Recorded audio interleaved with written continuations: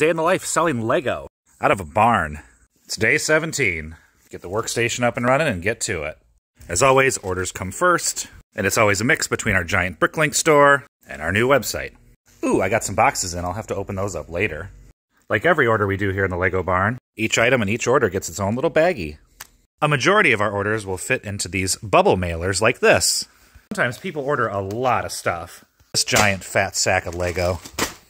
How many parts do you think they ordered? Here's a quick little overview of all the new Lego that I got in today. I spent part of the afternoon cleaning up the part out table and putting all the parts away.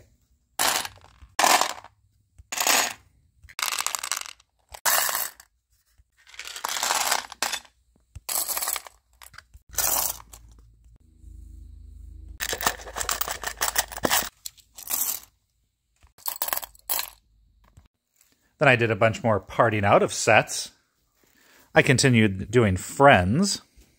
I did 8 of this Fairground set. And then 9 of this Gabby's Dollhouse set.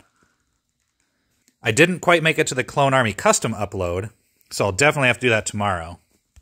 I had a quick staff meeting for Brickworld Grand Rapids, so make sure to check back tomorrow and let me know things you want to see in the Lego barn.